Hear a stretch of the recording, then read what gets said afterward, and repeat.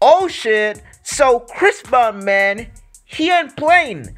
My nigga went on his Instagram story and he captioned, I don't want to be accepted from none of the mainstream media and fake celebrities. I'm the king in my own lane. Your faith ain't got shit on me, and they know it. Ain't find a tap dance for approval. You will beg forgiveness of me. Listen, that I do know. That's what he said. Listen, that's how he handed, man.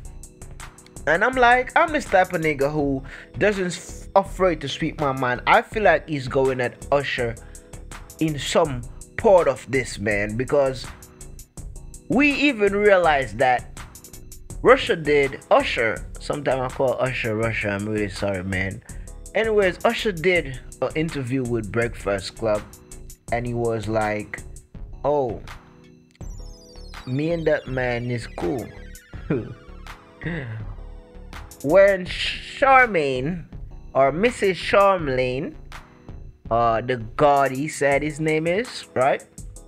Asked him about Chris Brown, and Usher said he didn't ask or send out to feature Chris Brown on the Super Bowl. So we know that there's a tension between Usher and Chris Brown. Usher was just trying to keep it cool.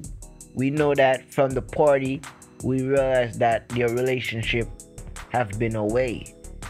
People say that Chris Brown was drunk and he said some shit to Usher, and Usher is still mad at him because Chris Brown didn't apologize. And we hear that there's even more build up after that. So there's something going on, man. And I just feel like in my bones that some part of this is about Usher, man. I cannot imagine anyone else who Chris Brown have beef with.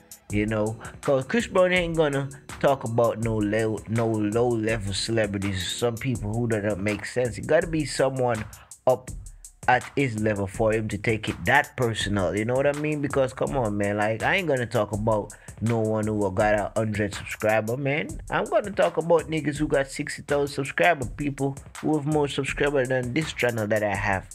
You know what I'm saying? Yeah. So, you can share your thoughts in the comment section, man.